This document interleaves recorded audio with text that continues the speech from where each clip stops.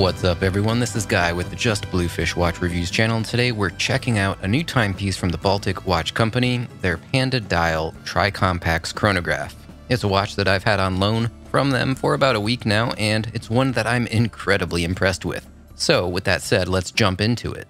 This chronograph really checks all the boxes for me. First, let's talk about the price. I'd say it's reasonably affordable. But no, it's not an under $500 chronograph like some of the Chinese-made models from brands like Seagull and Red Star that you can find out there on the market right now.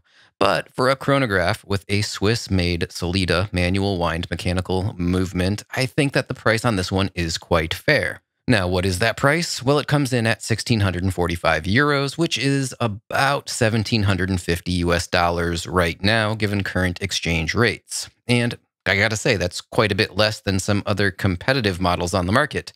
Like, for example, the Hamilton Intramatic chronograph, which comes in at $2,250. And that's another relatively affordable mechanical chronograph that I do really like. Now, of course, the Hammy is an automatic movement, but I'll be honest, for me, I prefer a mechanical hand-wind movement in my chronograph watches. Now, why is that? Well, that's because mechanical hand-wind movements tend to make for thinner watches, and conversely, automatic watches tend to be a little bit thicker. And a chronograph is already a fairly complicated movement to begin with, which means that we're already starting out on the thick side. So yeah, I'll take the thinner hand-wind mechanical over an automatic any day, at least when we're talking about chronograph watches. Now, speaking of the size and the specs, let's go over the measurements on this watch. What we have here is an amazing 39.5mm case diameter with a 47mm lug-to-lug length and a width between the lugs of 20mm. It's basically what I would call my dream watch dimensions. I think it's an absolute perfect size for my wrist. Now, finally, we have that thickness dimension, and it does come in at 13.5mm, which does sound a little bit thick.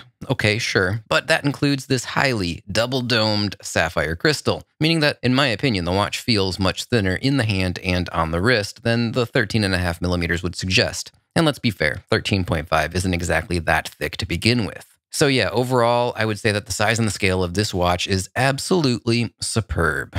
Now, the case and the bracelet fit and finishing is outstanding as well. The case lugs and the case flanks are all in a satin brushed finish, and the bracelet has an alternating finish with matching brushed finishing on the center links and a nice high polished edge link. The bracelet end links are in a classic vintage-inspired U-shape pivoting end link style, which I absolutely love. I think it helps keep the watch low and tight to the wrist, and it gives a shorter lug-to-lug impression, at least when compared to watches with more traditional T-shaped end links. The clasp is a simple dual-trigger deployant clasp with engraved Baltic branding, and while it is nice in quality and in construction, and also in finishing, it does unfortunately only have a pair of micro adjustment points. Now, for me personally, I would prefer at least 3 at a minimum, or ideally even 4, or perhaps 5 micro adjustment points, as I tend to have a difficult time finding the perfect fit with a limited number of those adjustment points. The links themselves, aside from the excellent finishing, are interesting in that they are a flat style link system, so they are very low profile and they articulate really nicely for a super comfortable wrap around the wrist. Now back to the watch face. Outboard of the dial, we have a black tachometer scale and, of course, our crown and our chronograph pushers. The crown is slightly oversized, giving a good feel when hand-winding the movement, and it is signed with the brand insignia.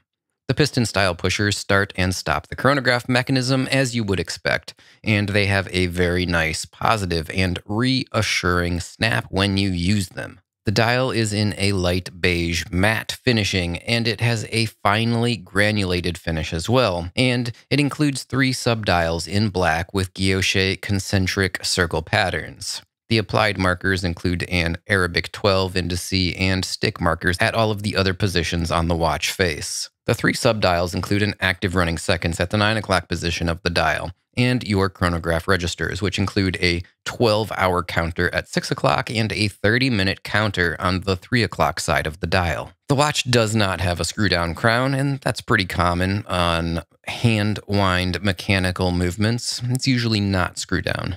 but it does still offer you 50 meters of water resistance. And the mechanical hand-wound Solita SW510 chronograph movement features 63 hours of power reserve. Now that pretty much covers all of the technical features and specs for this new Baltic Tricompax chronograph, and overall I think it's a pretty perfect timepiece. I know that the price might be a bit more than some people want to spend on a watch, but compared to a lot of the other similar competitive models on the market, I think that the price of this one is excellent. As far as any disappointments, I don't have too many. As I mentioned, I do wish that the clasp had more micro adjustment, but that's pretty minor. In a perfect world, I would also love it if the Solita SW510 chronograph movement was a COSC certified movement.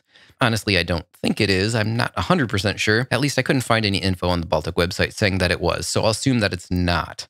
And that would be a nice addition, albeit, let's be fair, pretty unnecessary. And at least in my week of having the watch here, it's been plenty accurate in terms of timekeeping. Other than that, I don't know, I could go way out on a limb and say that as much as I really like the flat link bracelet, it would be cool if they included a leather strap in the package as well. Now, the bracelet has a really interesting quick release end link system so that you can take it off very quickly. So being provided a nice strap to swap it out would be cool and a nice bonus as well. But I'm sure most of us have plenty of straps in our watch boxes and our junk drawers, so it's not like we need yet another strap. But yeah, overall, I am super impressed with this one, and I highly recommend anyone looking to add a mechanical chronograph to the collection give this one some consideration. I do not think that you will be disappointed if you do. Now, with all that said, I'm going to go ahead and wrap this one up for today. Say thanks again to everyone that has joined me for this presentation. And of course, thanks to Baltic for sending this watch over for review on loan. I greatly appreciate it. So until the next one, I'm going to go ahead, sign off, and say bye now.